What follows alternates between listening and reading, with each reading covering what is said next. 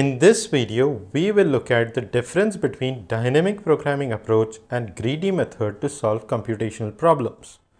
Both the greedy method and dynamic programming approaches are used to solve optimization problems. The greedy method solves the problem by making locally optimal choices. But whereas in dynamic programming, the problem is solved by partitioning the problem into smaller subproblems, which may be independent, and the solutions of the subproblems will give the solution to the original problem. In greedy method, the optimal solution is obtained from feasible solutions. But whereas in dynamic programming approach, there is no concept of feasible solutions. The greedy method does not guarantee an optimal solution.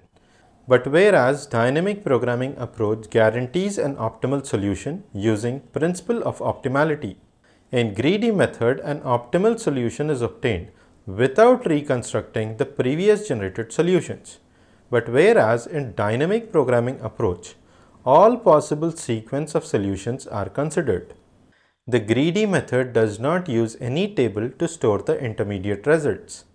But whereas the dynamic programming approach uses tables kind of structure to store intermediate results, thus occupying more memory. The greedy method algorithms are usually more efficient in terms of time complexity.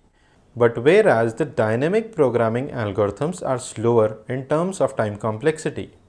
So these are some of the basic differences between greedy method and dynamic programming approach.